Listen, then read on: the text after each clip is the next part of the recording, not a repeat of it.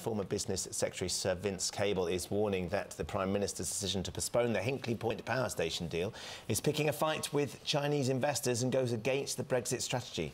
Well, in the 10 years to 2015, China invested £22 billion into the UK. Well, recently, Chinese investors have committed to putting almost £12 billion into the HS2 project.